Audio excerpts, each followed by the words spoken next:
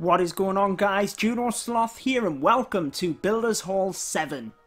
In today's video we're going to tell you everything you need to know about the new Clash of Clans update, from the brand new defense, the Giant Cannon, to the new troop, the Dropship. Which one are you most looking forward to? Let's have a vote. Leave a like on the video for the Giant Cannon and drop a comment down below for the Dropship.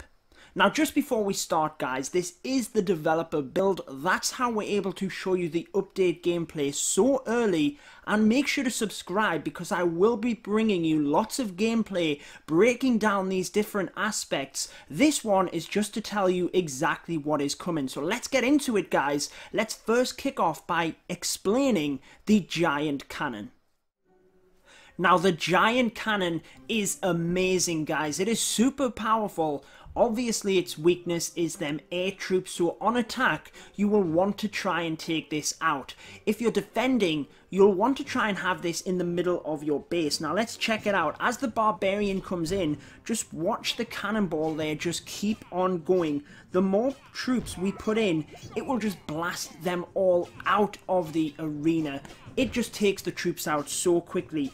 Even a brand new level 15 battle machine, just check out how much damage the Giant Cannon does. Long are the days where you can take out all of the buildings around the Builders Hall and just send in the battle machine, because this thing, if you haven't taken it out, will take out your battle machine.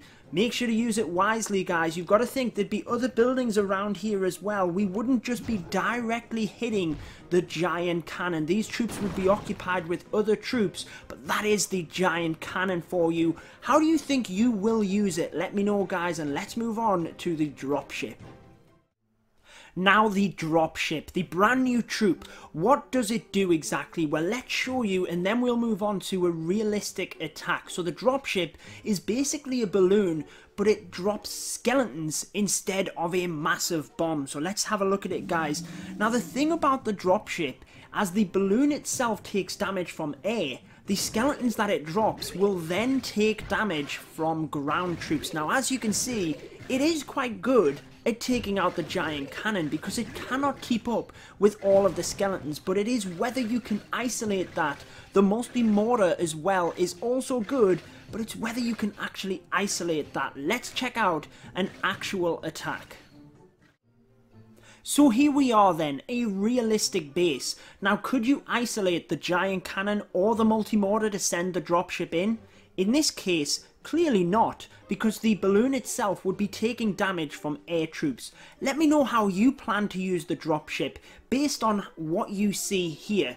Now, I have found that the skeletons drop themselves are quite good at distracting the Giant Cannon so your battle machine can do work, or better for the Dropship, I actually find tanking for the baby dragons, because the balloons have more health, is a little bit more helpful. But honestly, guys, I'm not 100% sure where the Dropship would be more beneficial than one of the other troops. Let's check it out anyway. So the Dropship coming in will tank for the baby dragons. Now, even though the baby dragons will lose their ability because the Dropship is an air troop, this still works quite nicely. Like I said, the baby dragons have less health, so the Dropship tanks for them air defense a little bit longer and just keeps your baby dragons alive, and then as the Dropships go down, your baby dragons might then get their enraged bonus to help power through the base. Now, that is the only way you can see the Dropship there really having an effect on the multi-mortar and the cannon.